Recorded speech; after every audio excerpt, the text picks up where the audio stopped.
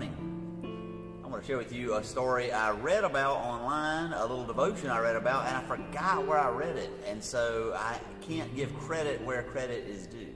But it is a story about the Mars rover that on February 18 is going to land on Mars in a rather dramatic way. It'll be going 12,000 miles an hour, and then rockets will fire and parachute will open, and it should gently land on the surface of Mars.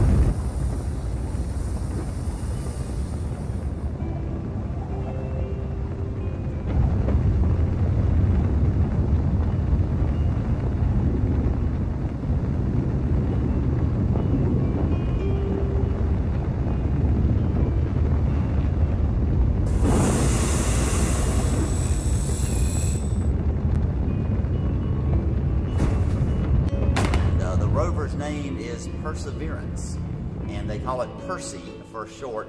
And Perseverance is about the size of a small car, so it's a pretty big contraption.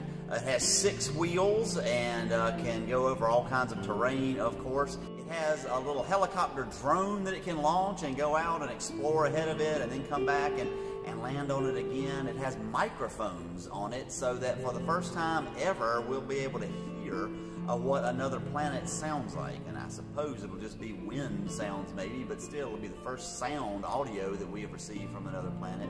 And then I think very touching, they launched Percy back in July, and when they launched it, of course we were right in the middle of the pandemic that we're still in the middle of, and they put a plaque on Percy in honor of medical workers who are working so hard for the pandemic, and that will of course be on now the surface of Mars, and so I think that's kind of neat. But the devotional that I read about explained that the name of the rover is Perseverance, but that NASA also has an identical twin rover on Earth that they named Optimism. And Optimism will never go to Mars. Optimism's job is to figure out if anything goes wrong with Percy up there on Mars, they can use Optimism to try to study the problem or figure out a solution to the problem and then be able to fix the problem with Perseverance up there on Mars. And this person said that he was a little discouraged. He wasn't sure he could have much perseverance anymore. I just don't want to do this anymore. We've all felt that way from time to time. And he prayed about it.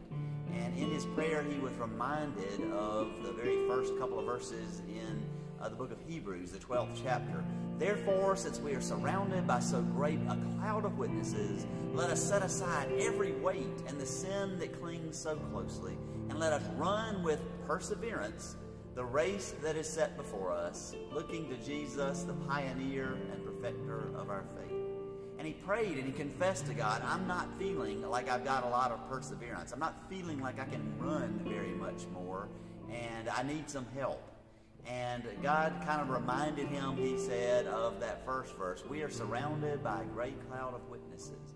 And in the coming days, a number of people, without knowing he had prayed this, called him to offer encouragement. Or when they saw him, they offered some kind of encouragement.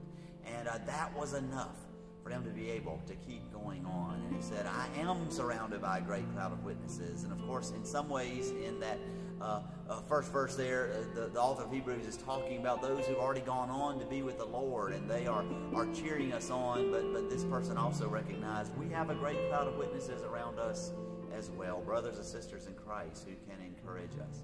And so let me encourage you this day to either be optimism, the one whose job it is to figure out how to give perseverance, the perseverance that somebody needs to continue going on. Or if you're feeling like perseverance, but you're feeling like maybe you're lagging a little in your perseverance, then pray for encouragers to come forward and see if God doesn't offer to you encouragement. It may be through a person, it may be through a verse of Scripture.